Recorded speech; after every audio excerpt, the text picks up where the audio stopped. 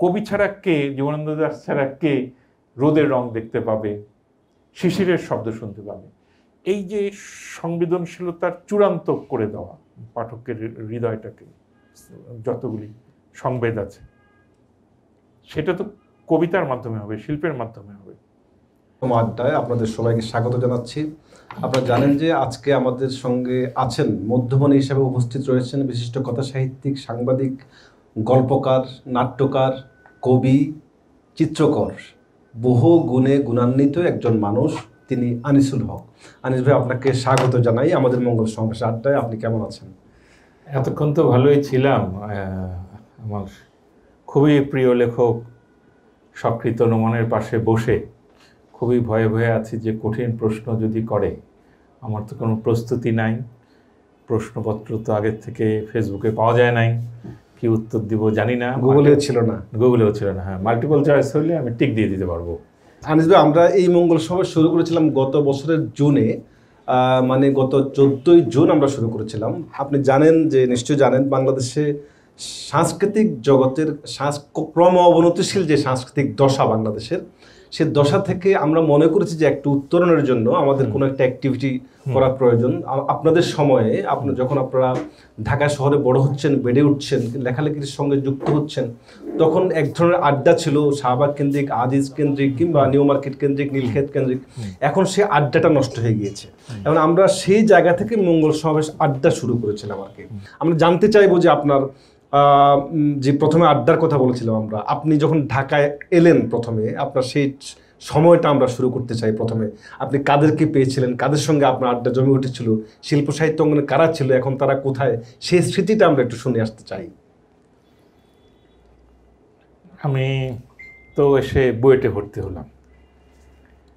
বুয়েটে ভর্তি হওয়ার আগেই আমাকে কবিতায় পেয়ে বসলো। ছোটোবেলা থেকেই যে কোনো বাঙালি বালকের মতো আমিও ফুটবল খেলি। আমাদের রংপুর শহরের একজন বিখ্যাত ফুটবলার ছিলেন শান্টু, তিনি মোহামেডানের গোলকিপার ছিলেন। এবং আমি তো ছোটোবেলা থেকেই কবিতা লিখি, কিন্তু সেগুলো হচ্ছে মিল দিয়ে, ধরা যাক ভাইয়ের সঙ্গে যাইয়ের মিল দিয়ে। পরে যখন আমি সঞ্চয়িতাতে রবীন্দ্রনাথ ঠাকুরের পুনশ্চ ওই কবিতাগুলি পড়ছি, সে যদি বাসি, নাম তার ক্যামেলিয়া দেখেছিলাম খাতার উপরে লেখা, দেখে যেগুলিতে মিল নাই, গদ্য কবিতা। গদ্যে লেখা সেটা কেন কবিতা, কেন ওইটা ছোট গল্প না, এটা জানার জন্য আমি আরও কবিতা পড়তে শুরু করলাম। তারও আগে আমি কিন্তু রংপুর শহরে যখন ছোট থেকে বড় হচ্ছে, আমি পিটিআই নামে একটা প্রতিষ্ঠানের, আব্বা হোস্টেল সুপারিনটেন্ডেন্ট ছিলেন বলে, ওখানে দোতলায় বিল্ডিংয়ে থাকতাম, কোয়ার্টারে। এই রমজানের ছুটিতে ছাদে বসে আমাদের বাড়িতে হাতে বানানোর সময় হতো, ওগুলি শুকোতে দিত ছাদে, কাক এবং চড়ুই পাখি এলে সেগুলিকে তাড়াতে হতো। ওইটা তাড়ানোর কাজ করতে করতে আমি প্রচুর কবিতা আবৃত্তি করতাম। এটা ছিল আমার খেলা। সেটা হচ্ছে একটা সিনটা, মানে পাটখড়ির উপরে কাগজ দিয়ে চোং বানিয়ে, সেটা মাইক বানিয়ে, সেটার সাথে একটা তার, মানে গুণা, মানে তার পেঁচিয়ে পেঁচিয়ে পেঁচিয়ে পেঁচিয়ে তার মধ্যে একটা দিয়াশলাইয়ের বাক্স লাগিয়ে সেটাকে মাউথপিস বানিয়ে আমি রংপুর বেতারের অনুষ্ঠান প্রচার করতাম একা একা। সেখানে আমি প্রচুর কবিতা আবৃত্তি করতাম। সেই জন্য আমার কাজী নজরুল ইসলামের কবিতা, রবীন্দ্রনাথের কবিতা, এমনকি ফরুক আহমেদের সাত সাগরের মাঝি, এগুলি আমার মুখস্থ ছিল। তো কাজী নজরুল ইসলামের কবিতা ফাতেহা ঈদ ওয়াজদম, ফাতেহা ঈদ ওয়াজদম, একই বিস্ময় আজরাইলেরও জলে ভর ভর চোখ, বেদরদ দিল কাঁপে থরথর যেন জর জর শোক, এগুলি আমি আবৃত্তি করতাম। কিন্তু মিল ছাড়া কবিতা, গদ্যে লেখা, এটা কেন কবিতা, এটা জানার জন্যে আমি পড়তে শুরু করলাম। কারণ একা একা বড় হচ্ছি, তো আমার তো কোনো টিচার নাই যে তাকে গিয়ে বলবো কবিতা কি।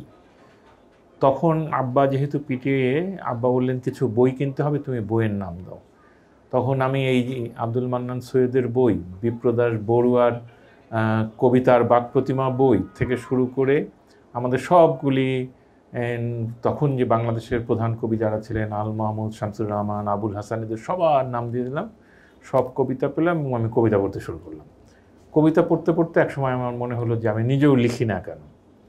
তখন আমাদের ওখানে ঢাকা থেকে, না তখন আমার চাইতেও জুনিয়র একটা ছেলে, ও হৃদয় নামে একটা পত্রিকা, ছোট্ট পত্রিকা, মানে লিটল ম্যাগাজিনই রংপুরের যা হয় সাহিত্য পৃষ্ঠায়।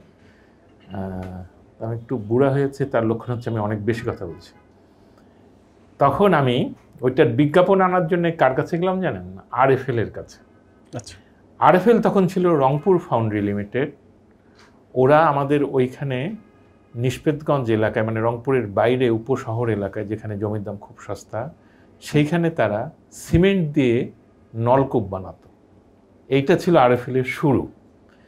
সেই রংপুর ফাউন্ড্রি লিমিটেডে গিয়ে আমি বিজ্ঞাপন নিয়ে এসেছিলাম। হয়তো ওরা 100 টাকা 200 টাকা একটা কিছু দিয়েছে। তো আমরা পত্রিকা বের করছি, সেখানে আমার প্রথম কবিতা ছাপা হলো। নিজে নিজে কবিতা লিখে কবিতা ছাপিয়ে আমি ভাবলাম যে এখন কবি হতে হবে। সেই ব্রত নিয়ে আমি ঢাকা শহরে এলাম। এসে বুয়েটের ফার্স্ট ইয়ারে আমি ঘোষণা করলাম যে আমি ফার্স্ট ক্লাস চাই না, আমাকে কবি হতে হবে। তো আমি বুয়েটে আমাদেরকে যখন জিজ্ঞেস করতো ক্লাসে যে তোমরা কে কে স্ট্যান্ড করেছো, আমরা পুরো ক্লাস দাঁড়িয়ে পড়তাম। ওই প্রতিযোগিতার মধ্যে গিয়ে আমি পড়লাম। সেইখানে একটা ছেলে পাওয়া গেল যে ইঞ্জিনিয়ার হতে চায় না, যে কবি হতে চায়।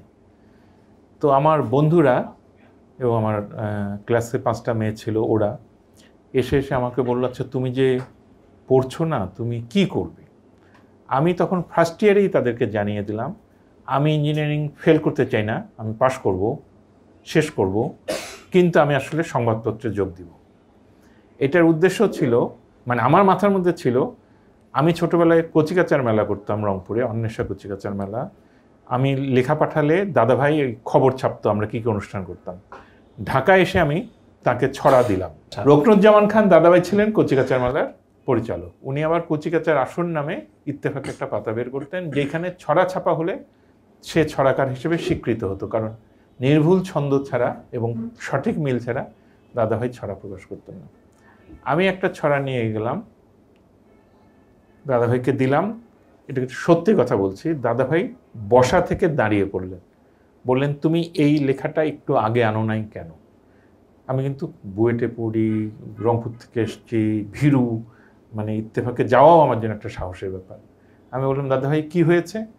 উনি বললেন যে একটু আগে একজন আমার ইন্টারভিউ নিয়েছে, সে আমাকে জিজ্ঞেস করেছে ছোটদের কবিতা আর ছড়ার মধ্যে পার্থক্য কী, তোমারটা কবিতা হয়েছে।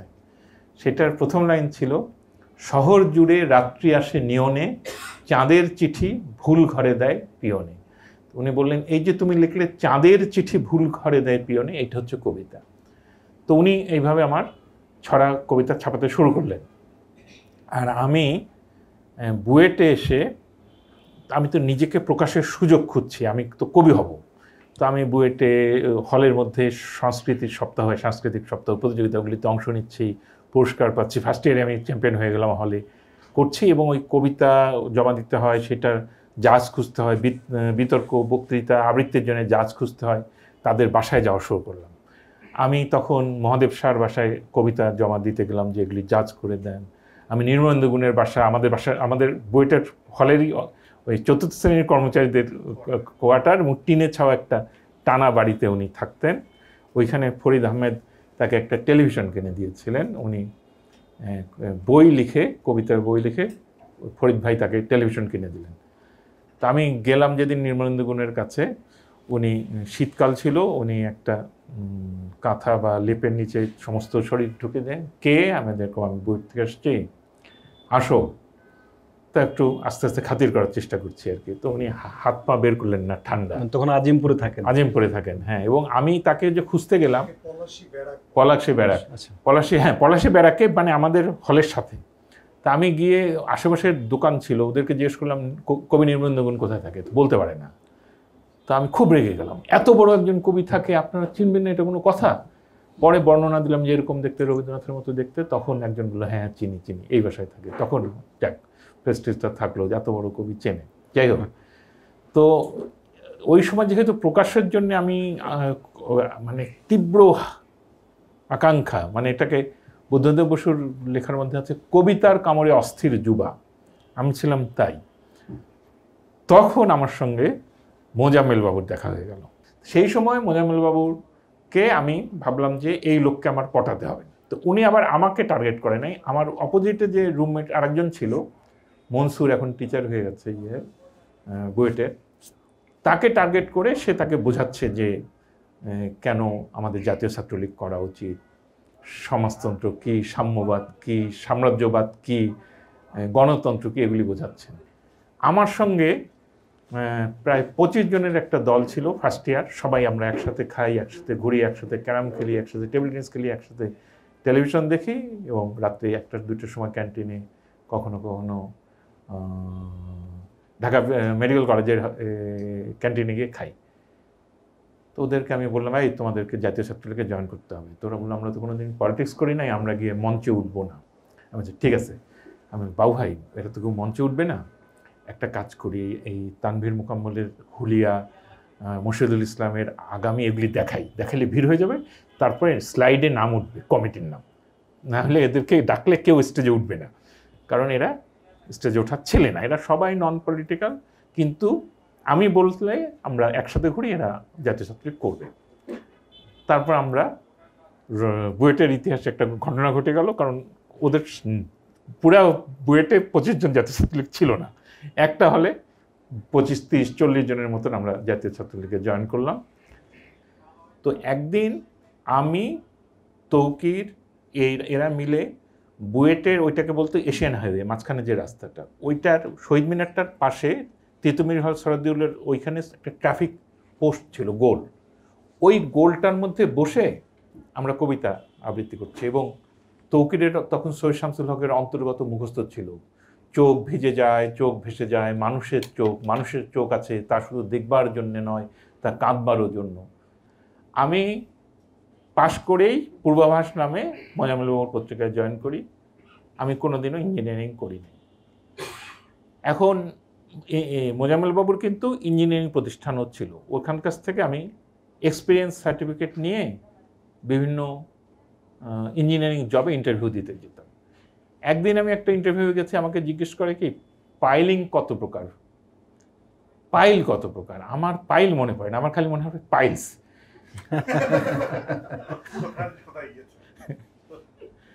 তো আমার পরিস্থিতি ইঞ্জিনিয়ারিংয়ের এই, আমি তো সাপ্তাহিক কাগজে কাজ করি, দৈনিক কাগজে কাজ করেন একজন, তার নাম মেরিন ইয়াসমিন, উনি ঢাকা বিশ্ববিদ্যালয়ের ইংরেজি বিভাগ থেকে পাশ করেন। আজকের কাগজে? হ্যাঁ, আজকের কাগজে। আচ্ছা। তো 2-3 দিন, আমি তো বেশি মেয়েটে দেখি নাই, সামনে একজন মেয়েই দেখলাম। তো কিছুদিনের মধ্যে আমি তাকে গিয়ে বললাম, তোমারও আর প্রেম করার বয়স নাই, আমারও আর প্রেম করার বয়স নাই, এসো আমরা বিয়ে করে ফেলি। উনি বললেন যে আমার বড় 2 বোনের বিয়ে হয়েছে ডাক্তারের সঙ্গে, নিদেন পক্ষে ইঞ্জিনিয়ার না হলে তো তোমাকে বিয়ে করা যাবে না। ফলে আমাকে বিশেষ দিতে হলো। আমি গণপ্রজাতন্ত্রী বাংলাদেশ সরকারের রেলওয়ে বিভাগে জয়েন করলাম। 1 মাস কাজ করে বেতন পেলাম, ঈদ ছিল বলে বোনাস পেলাম, তারপরে আমি চলে আসলাম, কারণ এর মধ্যে আমার বিয়ে হয়ে গেছে, আমার আর ফিরে যাওয়ার দরকার পড়ে না। পূর্বাভাস কাগজটাকে জনপ্রিয় করার জন্য মোজাম্মেল বাবু আর আমি মিলে 2জন 2টা কলাম লিখতে শুরু করলাম। বাবু ভাইয়ের কলামটার নাম ছিল সময়ের কোলাজ, আমারটার নাম ছিল গদ্য কার্টুন। তো আমারটা বেশ জনপ্রিয় হয়ে গেল। তখন নদী প্রকাশনী নামে একটা লিটল ম্যাগাজিন ছিল, এটা বের করতো তাজুল হক। তাজুল হক আরেকজনকে আপনারা সবাই চিনবেন, আতিক, নুরুল আলম আতিক। এই 2জনে মিলে নদী নামে একটা প্রকাশনা সংস্থা করতো। এই যে কাদের সাথে আড্ডা দিতাম, শাহবাগে বিজুর দোকান যখন হলো পাঠক সমাবেশ, তখন ওইখানে একটা বই কেন্দ্রিক আন্দোলন, গান্ডি, লিটল ম্যাগাজিন, এগুলির আন্দোলন হতে শুরু করলো। ব্রাত্য রাইসু একটা ওই প্রান্ত করতো, মঈন চৌধুরীর কাগজ, হ্যাঁ, ওগুলির সঙ্গে আমি একটা লেখা দিলাম, ওরা প্রকাশ করলো, ওইটা নিয়ে একটু হইচই হলো ইত্যাদি। তো তখন আমাকে আতিক এবং তাজুল ধরলো যে আপনার গদ্য কার্টুন দিয়ে আমরা বই বের করবো, আমাদের নদী প্রকাশনী। ওরা 2টা বই 3টা বই বের করেছিল। একটা হচ্ছে এখন যিনি খুব বিখ্যাত হয়েছেন নুরুল কবির, ওনার একটা বই, ওইটা সিরিয়াস সমাজ নিয়ে একটা বই, আর একটা বই ওরা করবে গদ্য কার্টুন। তা আমি কিন্তু তখন মহাদেব সাহা আমাকে একটা উপদেশ দিয়েছিলেন, যদি তুমি কবি হতে চাও তাহলে তুমি গদ্য লিখবে না, যদি তুমি একবার গদ্য লেখো তোমাকে কেউ আর কোনোদিন কবি বলে মানবে না। এই সিনিয়র লোকের উপদেশ যে আমি শুনি নাই, এর অভিশাপ কিন্তু আমি বহন করেছি যে আমার 10টার মতন কবিতার বই আছে, কিন্তু কেউ আমাকে কবি হিসেবে পাত্তা দেয় না। আমি আর মেরিনা তখন বিয়ে হয় নাই, কিন্তু একসাথে ঘোরাফেরা করি। প্রতিদিন আমরা তাজুলকে ধরতাম, এই বইটা কি বের হলো, বইটা কি বের হলো, বইটা কি বের হলো। বইটা খুব সুন্দর করে বের করেছিল ওই সময়ের বিচারে, খুব সুন্দর, কারণ special chapter size, demy size. এটার প্রচ্ছদ না আদার দেন শিশির ভট্টাচার্য, ভিতরে শিশির ভট্টাচার্যের কার্টুন। তো মোটামুটি 22-23 তারিখের থেকে বইটা বের হলো। তখন আমরা ভোরের কাগজে কাজ করি, ভোরের কাগজে প্রতিদিন বিজ্ঞাপন বের হচ্ছে, ফ্রি বিজ্ঞাপন, যে আসছে গদ্য কার্টুন, আসছে গদ্য কার্টুন, আসছে গদ্য কার্টুন। যেদিন বই বের হয়েছে মুহূর্তের মধ্যে 200-300 কপি আমি গিয়ে অটোগ্রাফ দিচ্ছি, মানে সে একটা দৃশ্য। এই বই বিক্রি করে আমি 18,000 টাকা রয়্যালটি পেলাম। তো আমার ক্ষেত্রে হয়েছে এই যে আমি একবার গদ্যের বই বের করে ফেললাম, এটা আমাকে আষ্টে পৃষ্ঠে বেঁধে ফেললাম। এরপরে আমাকে ধরলেন লুৎফর ভাই পাঠক সমাবেশের পাশেই সন্দেশ প্রকাশনী। উনি আমাকে বললেন যে আবার বই দেন। তখন আমি দিলাম কথা কার্টুন। পরের বার উনি বললেন যে না, আপনি আবার বই দেন, এবং এসব কলম টলম হলে হবে না, আপনি উপন্যাস লেখেন, আপনাকে উপন্যাস লিখতে হবে। আমি তখন চলতি পত্র নামে একটি পত্রিকা ছিল, সেখানে অন্ধকারের 100 বছর নামে একটা ধারাবাহিকভাবে উপন্যাস লিখতে শুরু করলাম। ওই বইটা 95 সালে সন্দেশ থেকে বের হলো, এবং যথারীতি প্রচুর বিজ্ঞাপন দেওয়ার কারণে ওই বইটারও প্রথম সংস্করণ, দ্বিতীয় মুদ্রণ হয়ে গেল, আবার রয়্যালটি পেলাম। এরপরে আবার প্রকাশক ধরলো, বলে এইসব সিরিয়াস বই লিখলে হবে না, প্রেমের বই লেখেন। তখন আমি লিখলাম খেয়া। তখন আমাকে শাহরিয়ার কবির বললো এইসব কী লিখতেছো। তখন আমি আবার সিরিয়াস বই লিখলাম, সেটার নাম হচ্ছে ফাঁদ। ফাঁদ লেখার পরে লোকজন নড়ে চড়ে বসলো। আমরা একটু যদি আড্ডা প্রসঙ্গে কথা বলছিলাম, আপনি বলছেন যে আপনি কবিতা লিখছেন, অথচ যারা স্থাপত্যবিদ্যার সঙ্গে জড়িত তাদের সঙ্গে আপনি আড্ডা দিচ্ছেন। আপনাদের সময়কালে এবং বর্তমানে সেই আড্ডাটা নাই আর কি। একজন কবি স্থাপত্যবিদ্যা কারোর সঙ্গে আড্ডা দিবে তো চিন্তা করতে পারছে না, বা চিত্রকর কারোর সঙ্গে আড্ডা দিবে, নাট্যকার কারোর সঙ্গে আড্ডা দিবে, হচ্ছে না। এখন সেই আড্ডাটা ফেসবুকে অনেকটা এসছে। ফেসবুকে আমার বন্ধুদের সার্কেলের মধ্যে আছে অনেক গায়ে নাটক করে, ট্রেন চালায়, বাস চালায়, অনেক ধরনের বন্ধু আমাদের আছে। মানে এই আড্ডা এবং ওই আড্ডার মধ্যে আদতে কোনো ফারাক আছে কিনা, আপনার কি মনে করেন কি আড্ডাটা কি জরুরি কিনা একজন লেখকের জন্য? আমি তো মনে করি ভীষণ জরুরি। আমার মনে হয় আপনারা আপনাদের মতো করে আড্ডা দেন, আমরা আমাদের মতো করে দিতাম। সময় তো পাল্টে গেছে, এখন তো একটা জায়গা থেকে আর যাওয়াও খুব কঠিন। শহরে এক প্রান্তে সোয়েব জিবরান থাকেন উত্তরায়, ওখান থেকে আসাই তো কঠিন। কিন্তু আমি তো দেখি সোয়েবের সুন্দর সুন্দর ফ্ল্যাটটা থেকে, যেখান থেকে পাখি এবং নদী দেখা যায়, সেখানে প্রায় আড্ডা হয়। সকৃত নোমান, মুজাফর, এদেরকেও তো আমি দেখি, এদের একটা গ্রুপ আছে, আড্ডা দেয়। সরকার আমিনের, শাহনাজমুনির সুন্দর বাড়িটার ছবি দেখে বেশ দীর্ঘশ্বাসও ফেলি, ঈর্ষাও হয়, গৌরবও বোধ হয় যে আমাদের একজন লেখক দম্পতি এত সুন্দর একটা বাড়ি করেছেন। আপনারা আপনাদের মতন, আমরা আমাদের মতন। আমাদের যেটা সুবিধা ছিল সেটা হচ্ছে আমরা যেহেতু সংবাদপত্রে কাজ করেছি, এবং বাংলা ভাষার ঐতিহ্যের মধ্যেই আছে যে সংবাদপত্র কিন্তু প্রধানত সাহিত্যিকরাই করেছেন। তো আমি আজকে সিরাজুল ইসলাম চৌধুরী স্যার ওই সময় নামে একটা পত্রিকা করতেন, ওই আজকের কাগজ গ্রুপের ভিতরেই ছিল, উনি আসতেন। ওইখানেই আসফার হোসেন আসতেন। এই যে যা কক্তই বলেন, আর গ্রামসি বলেন, আর দেরিদা বলেন, এই যে নামগুলি শোনা, ওদের সম্পর্কে একটু ভাষা জানা, এগুলি কিন্তু ওই সংবাদপত্র অফিসে আমরা আসফার হোসেনের কাছে শুনছি। ওইখানে আলী রিয়াজও আসতেন। ওইখানে আবার আমি দেখেছি যে আতিউর ভাই, গভর্নর যিনি, উনি আসতেন, বিনায়ক দা আসতেন। তো আমরা সংবাদপত্র অফিসগুলি এক ধরনের আড্ডার জায়গা ছিল। শাহবাগ তো খুবই গুরুত্বপূর্ণ ছিল। পাঠক সমাবেশ হওয়ার আগে ওইখানে যে চায়ের দোকানগুলো ছিল, সিনোরিটা আরও কী ওইসব আমাদের আগের প্রজন্ম ওইখানে আড্ডা দিতেন। রেখা, সিলভানা, মৌলি, তারপর রূপায়ণ নামে একটা ছবি আঁকা সহ কার্ডের দোকান ছিল। এগুলি কিন্তু আপনি ঠিক বলেছেন। ধরেন আমরা আজকে যখন এই যে পাবলো পিকাসো, তার কথা শুনি, যে তার সাথে সব কবি সাহিত্যিকরা ওখানকার প্যারিস কেন্দ্রিক, তাদের সাথে তাদের যুক্ত, অ্যাপোলিনিয়ার বলেন, তাদের সাথে সাথে মিলে মিলে তারা কিন্তু চলছেন, কাজ করছেন। আমাদের আগের জেনারেশনেও আমরা এটা দেখেছি। এখনকার সময়, আমাদের সময় আমরা মনে করছি যে এইসব সিনিয়রদের পাছে ঘুরে কোনো লাভ নাই। কবিতা কেউ শেখাতে পারে না, কবিতা শিল্প গুরুমুখী বিদ্যা নয়, নিজে আয়ত্ত করে নিতে হবে। আসলে আপনার কি মনে হয় যে আসলে সিনিয়রদের কোনো অ্যাডভাইস প্রয়োজন আছে কিনা, পথ নির্দেশনার কোনো বিষয় আছে কিনা, এখানে একজন তরুণের কোনো উপকার লাগে কিনা, তরুণ প্রবীণরা? সেদিনকে যেন এরকম একটা আড্ডায়, এটা আমেরিকা, নিউ ইয়র্কে একজন বলছেন, লেখক, তরুণ লেখক, যে আমার রবীন্দ্রনাথ তো আমার কোনো কাজে লাগে না, আমি রবীন্দ্রনাথ কাছে কী শিখবো, উনি যা লেখেন আমি তো তা লিখি না। আমি তাড়াতাড়ি মাইক্রোফোনটা নিয়ে বললাম যে উনি যা লেখেন তা না লেখার জন্য তো আমার জানতে হবে যে উনি কী লেখেন। ঠিক আছে, আমি যদি রবীন্দ্রনাথকে অস্বীকার করতে চাই, তার মানে প্রথমে আমাকে স্বীকার করে নিতে হবে যে এখানে রবীন্দ্রনাথ আছে, আমি তাকে এড়িয়ে যাব। আমি যদি তাকে স্বীকারই না করি, তাহলে তো তার গায়ের সাথে গিয়ে ধাক্কা খাবো। তো প্রথমে আমি বলি, শিল্প সাহিত্য খুব জরুরি কাজ না। কবিতা ছাড়াও এই পৃথিবীটা ঠিকঠাক চলবে। এবং পৃথিবীতে ভালো মানুষ বহু আছে, সফল মানুষ বহু আছে, অন্য অর্থে সফল, হয়তো হিলারি ও তেনজিং এই জাতীয় সফল, বা ভালো ক্রিকেটার, ভালো ফুটবলার, তারা হয়তো কবিতা না পড়েই, কবিতা না বুঝেই সুন্দর জীবনযাপন করে যেতে পারেন। আবার কবিতা পড়েছেন এরকম মানুষও থাকতে পারে যারা অসৎ, যারা হয়তো বিশ্বযুদ্ধ ঘটিয়ে ফেলেছে, বা যুদ্ধবাজ, ক্ষতিকর মানুষ কবিতার পাঠক থাকতে পারে। কাজে কবিতা খুব একটা জরুরি জিনিস নয়। কিন্তু যে কবি হতে চায়, তাকে ভাবতে হবে, তাকে বিশ্বাস করতে হবে যে আমার এই একটা লাইন যদি আমি ঠিকভাবে না লিখি, তাহলে তৃতীয় বিশ্বযুদ্ধ হয়ে যাবে, পৃথিবী ধ্বংস হয়ে যাবে যদি আমি এই ছন্দটা মেলাতে না পারি। এইরকম কনসেন্ট্রেশন, এইরকম নিবেদন, এইরকম সিরিয়াসনেস শিল্প দাবি করে। এটা একটা আর্টিফিশিয়াল, এটা কিন্তু কৃত্রিম একটা জগৎ।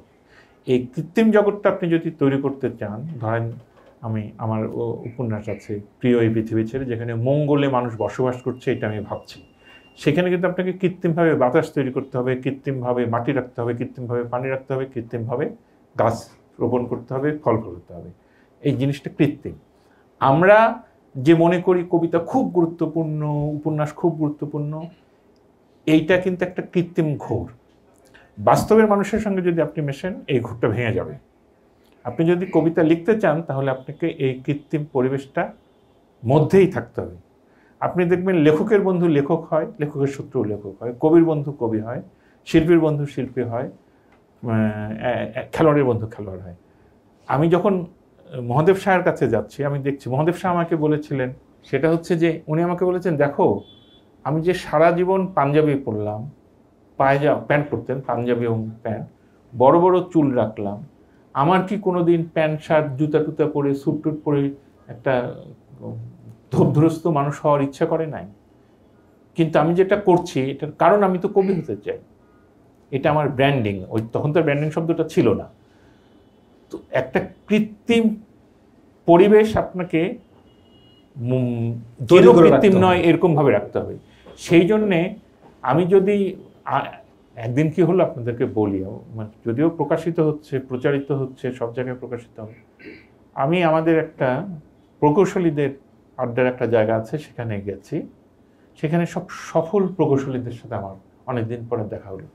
আমি দেখি ও হয়তো চিফ ইঞ্জিনিয়ার, ও হয়তো একটা পাওয়ার প্ল্যান্টের মালিক, ওর হয়তো 5টা ইন্ডাস্ট্রিতে 25,000 কর্মচারী কাজ করছে, এইরকম সবাই আমার বন্ধুরা। তা আমি ভাবলাম, যদি আর 2 দিন আমি এই জায়গায় আসি, তাহলে আমি আর কোনো দিন লিখতে পারবো না। কারণ লেখার চাইতেও অনেক সুফলদায়ী কাজ এরা করে। আমি চাইলেই হয়তো কারো কাছ থেকে একটা কন্ট্রাক্টর নিয়ে আসতে পারবো 10 কোটি টাকার বা 100 কোটি টাকার, তাইলে তো আমি ওইটার পেছনে চলে যাব।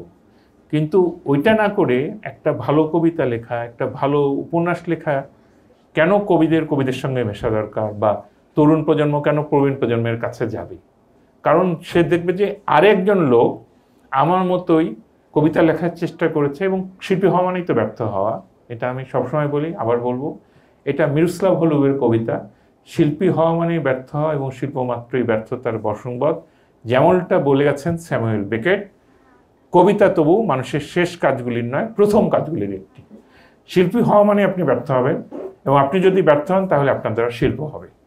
সবল মানুষের দ্বারা শিল্প হয় না, সেজন্য আপনাকে ব্যর্থ হতে হবে। আমি কিন্তু লেখক হিসেবে নিজেকে ধন্য মনে করব যদি তরুণতর কোনো লেখক আমার লেখাকে গুরুত্বপূর্ণ মনে করে। পাঠক তো পাওয়া যাবেই, সমকালীন লেখক পাওয়া যাবে, সিনিয়র লেখক তো পাওয়া যাবেই। আমার বহুত সিনিয়র লেখকরা আমাকে সার্টিফিকেট দিয়েছে, কিন্তু জুনিয়র একটা বেয়াদব লেখক সে যদি আমার লেখাকে একটু গুরুত্বপূর্ণ মনে করে তাহলে আমার জীবনটা ধন্য হয়ে যাবে। সবাই পাঠক না, কোনো কালেই পাঠক বেশি ছিল না। পাঠক হওয়ার জন্য যোগ্যতা লাগে। রবীন্দ্রনাথের বই 300 কপির বেশি বের হতো না, জীবনানন্দ দাশের কবিতার বই 300 কপির বেশি বের হতো না, কিন্তু আজকে জীবনানন্দ দাশ বাংলাদেশের ঘরে ঘরে পঠিত হয়। অ্যাটলিস্ট আমাদের শাহাদুজ্জামান ভাই যে একজন কমলালেবু লিখেছেন সেটা তো মুদ্রণের পর মুদ্রণ বিক্রি হয়ে যাচ্ছে। তার মানে জীবনানন্দ দাশের জীবনটা তো ব্যর্থ হয়ে যায় নাই। তো সাহিত্য পড়ার জন্য প্রস্তুতি লাগে, সবাই সাহিত্য পড়তে পারবে না। সংসার মাঝে কয়েকটা সুর রেখে দিয়ে যাব করিয়া মধুর, দু একটি কাঁটা করি দিব দূর, তারপর ছুটি নেব। সুখ হাসি আরও হবে উজ্জ্বল, সুন্দর হবে নয়নের জল, স্নেহ সুধা মাখা বাসগৃহ তলারও আপনার হবে। প্রেয়সী নারীর নয়নে অধরে আরও কিছু মধু দিয়ে যাব ভরে, আরও কিছু স্নেহ শিশু মুখ পড়ে শিশিরের মতো রবে। না পারে বুঝাতে আপনি না বুঝে মানুষ ফিরছে কথা খুঁজে খুঁজে, কোকিল যেমন পঞ্চমে খুঁজে মাগিছে তেমনি সুর, কিছু চাইব সেই বেকুলতা, কিছু মেটাইব প্রকাশের ব্যথা, বিদায়ের আগে দু চারিটা কথা রেখে যাবো সুমধুর। শিশুর হাসি সুন্দর, কিন্তু কবিরা লিখলে এটাকে আরো সুন্দর করে। কবি ছাড়া কে, জীবনানন্দ দাশ ছাড়া কে রোদের রং দেখতে পাবে, শিশিরের শব্দ শুনতে পাবে? এই যে সংবেদনশীলতার চূড়ান্ত করে দেওয়া পাঠকের হৃদয়টাকে, যতগুলি সংবেদ আছে সেটা তো কবিতার মাধ্যমে হবে, শিল্পের মাধ্যমে হবে।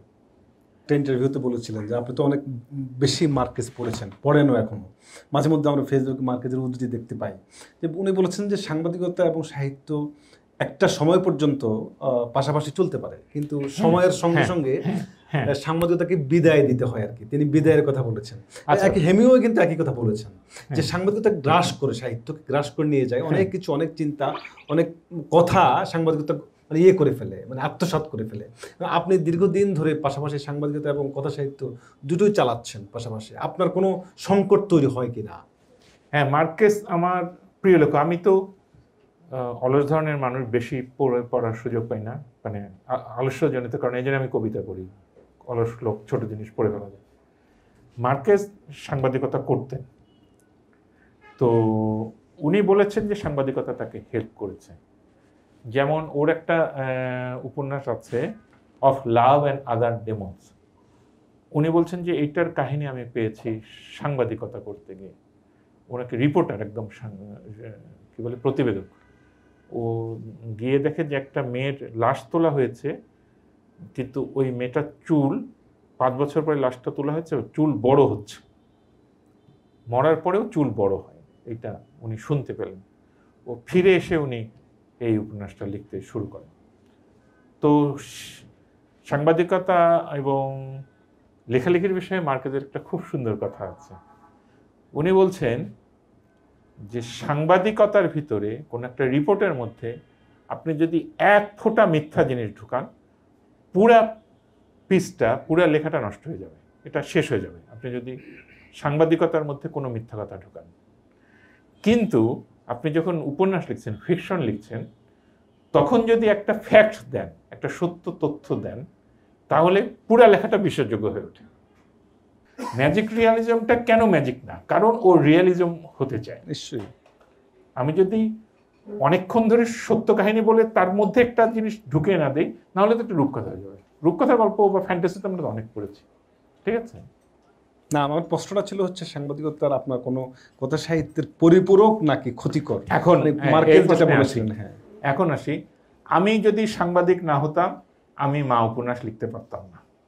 আর আমি যদি মা উপন্যাস না লিখতে পারতাম, আনিসুল হককে কেউ পুষতো না। কাজেই আমাকে সাংবাদিকতার প্রতি কৃতজ্ঞ থাকতে হবে।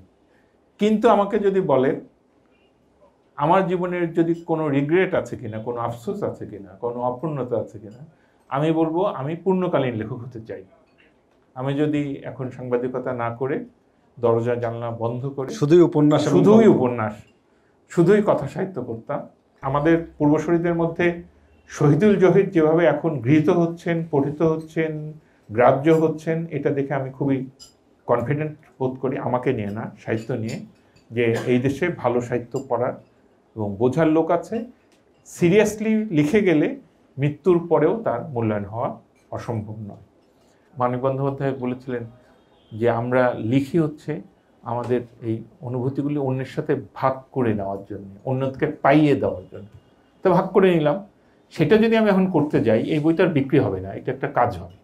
তাইলে আমার দুইটা জিনিস লাগবে, একটা হচ্ছে অখণ্ড অবসর, আর একটা হচ্ছে একটা অর্থনৈতিক সাপোর্ট, যে আমি যদি 1 বছর 2 বছর কোনো কাজ না করে এই অকাজটা করি, তাহলে যেন আমি না খেয়ে, আর আমার খাওয়া তো একটু ভালো খাওয়া, ভালো মতো খাইতে পারি, সেটা তো পাই না। ফলে আমার একটা আফসোস হচ্ছে যে আমাকে আমার সময়টা, একটা শামসুর রহমানের কবিতা আছে যে সুমিষ্ট পিঠার মতো সময়টা ভাগ করে খাচ্ছে, এই যে দুঃসময় মুখোমুখি, বাচ্চু তুই বাচ্চু তুমি, ওইটার মধ্যে আছে।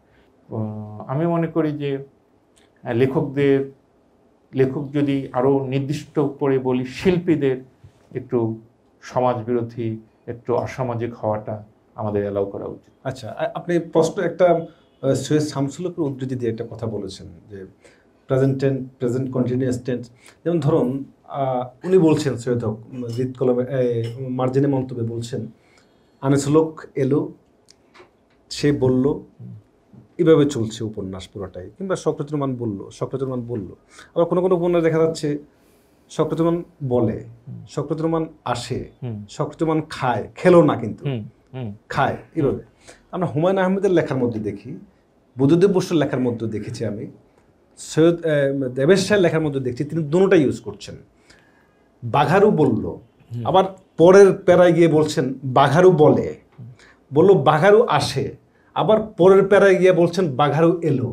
মানে এই মিশ্রণটাকে আপনি কি, সৈয়দ কিন্তু এটাকে নাকচ করেছেন। আচ্ছা, সৈয়দ শামসুল হক বলেছে বাংলা ভাষায় রবীন্দ্রনাথ ঠাকুর ছাড়া আর কেউ এই বিষয়টা খেয়াল করে নাই, রবীন্দ্রনাথের মধ্যে এই ভুলটা নাই, উনি এটাকে ভুল বলছেন। কিন্তু আমি হাসান নাজিল হককে জিজ্ঞেস করেছি, উনি বলেন যে নাই, করলো খেলো বললে খুব বোরিং হয়ে যায় জিনিসটা, পুনরাবৃত্তি হয়, একঘেয়ে হয়ে যায়। ফলে আমি সচেতনভাবেই একবার বললো বলি, একবার বলি। এটা আবার হাসান নাজিল হক। কিন্তু আপনি যদি ইংরেজিতে অনুবাদ করেন, ওরা যে কোনো একটা নিবে, হয় সে ওয়েন্ট, টোল্ড এগুলি বলবে, অথবা হি সেইজ, হি গোজ এগুলি বলবে। তা আমি সৈয়দ শামসুল হকের শিক্ষকতা বেশি পছন্দ করি। আমি মনে করি ধারাবাহিকতা বজায় রাখতে পারলে রাখা, হ্যাঁ, কিন্তু আমি নিজে আবার পারি নাই। আমার বইয়ের মধ্যে আপনিও রাখেন না, আমি পারি নাই, আমি ব্যর্থ হয়েছি, আমার বইয়ের মধ্যে মিক্সড আছে না। কিন্তু সৈয়দ শামসুল হকের বালিকার চন্দ্রযান কিংবা মহাশূন্য পরাণ মাস্টার, দ্বিতীয় দিনের কাহিনী, এটার মধ্যে এক ধরনের বোরিংনেস কিন্তু আছে। হাসান নাজিলের কথাটা না, আমি বলি ওগুলি তো অনেক বড় উপন্যাস না, ছোট ছোট। তো আমি কিন্তু সৈয়দ শামসুল হকের এই লেখাগুলি, আপনি যেগুলি বললেন এগুলি তো পড়তে ভালো লাগে, কিন্তু অন্তর্গত, দূরত্ব, উনি কতগুলি কিন্তু গল্প প্রবন্ধ লিখেছিলেন। এগুলি শুধু উনি যে এক্সপেরিমেন্ট করছেন, এটার মধ্যে যে ভাষার কারুকাজটা আছে, এবং উনি এমনও চূড়ান্ত এক্সপেরিমেন্ট করেছিলেন যে ইংরেজি সিনট্যাক্সে বাংলা লিখতে গিয়ে উনি এ হয় একটি নদী, আমি হই একজন মানুষ, এইভাবেও লিখেছিলেন। তো এগুলি যে এক্সপেরিমেন্টের যে মজাটা, ওইটার আনন্দেই পড়া যায়, আমার কিন্তু ভালোই লাগে। তাহলে কি এখন তরুণ প্রজন্ম কি করবে? যেমন আপনার পরবর্তী প্রজন্মকে লিখতে আসলো, তো তিনি কি হাসান নাজিলকে মান্য করবেন নাকি সৈয়দ হককে মান্য করবেন? সৈয়দ হক তো বলছেন এটা ভুল, এবং হাসান নাজিল বলছেন যে না, এটা ভুল না। কোথায় আসলে না, ওইটা তো শেষ পর্যন্ত সাহিত্য কিন্তু মান্য করার বিষয় না, রুচির ব্যাপার। এই রুচিটা গড়ে ওঠে হচ্ছে পঠন পাঠনের মধ্য দিয়ে। আমরা কি করি, আমরা তো আসলে একদম 100% লেখালেখি কোর্স সম্পন্ন করে এখন আমি প্রস্তুত এইভাবে লিখতে নামি না। আমরা লিখতে লিখতে শিখি, শিখতে শিখতে লিখি। ফলে আমাদের তরুণ লেখকরা লিখতে শুরু করে দেবে, করতে করতে তার নিজের ভাষা দাঁড়িয়ে যাবে, তার নিজের স্টাইল দাঁড়িয়ে যাবে। কখনো কখনো সে অনেক নিরীক্ষা করে নতুন একটা কিছু দাঁড় করাবে, আমরা হয়তো তার কাছ থেকে উল্টো শিখব। এটা কিন্তু বয়স সিনিয়র জুনিয়রের ব্যাপার না। আমার আশঙ্কা হচ্ছে যে লেখালেখির ক্ষেত্রে প্রতিভাবানরা এখন আমরা কম পাবো, এখনকার প্রতিভাবান সৃষ্টিশীল মানুষেরা ওই যে টিকটক করবে, ক্রিকেট খেলবে, ফিল্ম বানাবে, সেটাও খুব গুরুত্বপূর্ণ, ভালো ছবি বানানো খুব, বা টেলিভিশনের জন্য ওটিটি প্ল্যাটফর্মের জন্য লিখবে, এগুলি বরং অনেক অর্থকরীও হয়ে গেছে, টাকা পয়সাও পাওয়া যায়, নিরাপত্তা পাওয়া যায়, সুনাম পাওয়া যায়, সমাজে গুরুত্ব বাড়ে। একটা কবিতা লিখে কি হবে, এটা একটা তো বাস্তবতা হয়েছে। কিন্তু চিরকালই আবার বলি, কবিতা জিনিসটা নিঃসঙ্গ মানুষের, ব্যর্থ মানুষের জিনিস ছিল। জীবনানন্দ দাশ সফল মানুষ ছিলেন না। রবীন্দ্রনাথও আপনারা জানেন নোবেল পুরস্কার পাওয়ার পরে বছর 1914 সালে কলকাতার বিশ্ববিদ্যালয়ের আয়োজিত মাধ্যমিক পরীক্ষা, এন্ট্রান্স পরীক্ষায় তার লেখা তুলে দিয়ে বলা হয়েছিল যে বাংলাটা ভালো হয় নাই, তোমরা এটাকে ভালো বাংলায় রূপান্তরিত করো। মানে অনেকটা এরকম যে এই লেখায় 10টা ভুল আছে, ভুলগুলি সংশোধন করো। তো রবীন্দ্রনাথকে এইভাবে অপমান করা হয়েছিল। এবং রবীন্দ্রনাথ যখন নোবেল পুরস্কার পেলেন, তারপরে যখন তাকে সম্বর্ধনা দিতে জগদীশচন্দ্র বসু, শেরে বাংলা এরা সবাই গেলেন, রবীন্দ্রনাথ বলেছিলেন, আজকে আপনারা যে সম্বর্ধনা দিতে আমার কাছে এসছেন, এই সম্বর্ধনা আমি গ্রহণ করতে পারবো না। পশ্চিম দেশে একটা নিয়ম আছে যে অনেক সময় মোদিরা গ্লাসটা ঠোঁটের কাছে নিয়ে যায় কিন্তু খায় না, রেখে দেয়। আপনাদের এই সম্বর্ধনা আমি ঠোঁটের কাছে নিব কিন্তু খাবো না, কারণ কোনোদিন আপনারা আমার লেখাকে ভালো লেখা বলেন নাই। আজকে পশ্চিম দেশে আমার একটা স্বীকৃতি এসেছে বলেই আজকে একদিনে আমি ভালো লেখক হয়ে গেলাম, এটা তো হতে পারে না। রবীন্দ্রনাথকে পৃথিবীর মানুষ, বাঙালিরা এরকম কষ্ট দিয়েছে। তো সেই হিসেবে আজকে মানে লেখালেখি, কবিতা কোনোদিনই একটা খুব কুল ব্যাপার ছিল না। এটা মিছিল খন্দকারের মতন পাগল লোক, সেই আমাদের সক্রিত নোমানের মতন পাগল সাহেবের মতো পাগল লোকরা করবে। এরা স্বীকৃতির আশায় করবে কিনা জানি না, কিন্তু করে যাবে। এবং ভালো লেখা হলে আরেকজন কবি যদি তার লেখাটাকে ভালো বলে, এতেই সে নিজেকে ধন্য মনে করবে, কৃতিত্ব হবে। যে এই দুর্ভাবনা আমাদের না করা ভালো। আজকে যারা দেখেছেন এই অনুষ্ঠান, আমি যেমন শিখেছিলাম 13 বছর আগে, আজকে আনিসুল হকের কথার মধ্যে দিয়ে নিশ্চয়ই কোনো না কোনো একটা কথা আছে যেটা আপনার জীবনের কোনো একটা ভয়ঙ্কর বাঁধকে ভেঙে দিতে পারে। আপনারা যারা অনলাইনে ছিলেন তাদেরকে অসংখ্য ধন্যবাদ, আর যারা এখানে এতক্ষণ শুনেছেন তাদেরকে ধন্যবাদ অসংখ্য। আমরা এখন আনিসুল হকের একটি আবৃত্তি শুনবো, আবৃত্তি শোনার মধ্য দিয়ে আমরা অনুষ্ঠানটি শেষ করবো। হ্যাঁ, কবিতা, হ্যাঁ, আবৃত্তি তো আর আমি পারবো না। একদিন এ শহর ছেড়ে আমি চলে যাব, কই যাব আর রংপুর ছাড়া? রংপুরে আমার আম্মা থাকেন।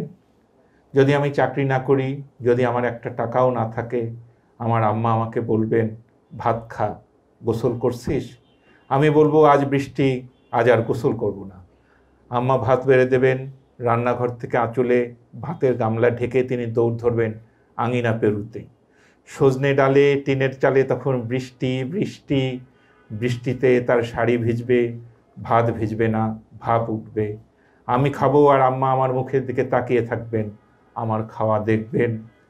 আমার মুখ নড়বে, গলা দিয়ে ভাত নামলে সেই ভাত তার পেটেই যাবে, তার পেট ভরে যাবে। বিড়বিড় করবেন, মুছে খা, তোকে যে মোছা খাওয়াতাম মনে আছে? তাই তুই আজ এত বড়। কাঁসার গ্লাসে পানি ঢেলে আম্মা হাতে ধরে আছেন। মুখের ভাতটা শেষ হলে যদি আমি পানি চেয়ে বসি, সেই পানি না খেয়েই ফের যদি ঢাকা চলে আসে আমি, আম্মা গ্লাস হাতে দাঁড়িয়েই থাকবেন, তিনি যেন বায়েজিদ বোস্তামি। আমরা করতালে দিই জোরে একটা। অসংখ্য ধন্যবাদ আনিস ভাই আপনাকে, আমাদেরকে সময় দেওয়ার জন্য। মঙ্গল সমাবেশে আমরা কৃতজ্ঞ আপনার প্রতি। আপনি সবসময় ভালো থাকবেন, শুভকামনা আপনার জন্য।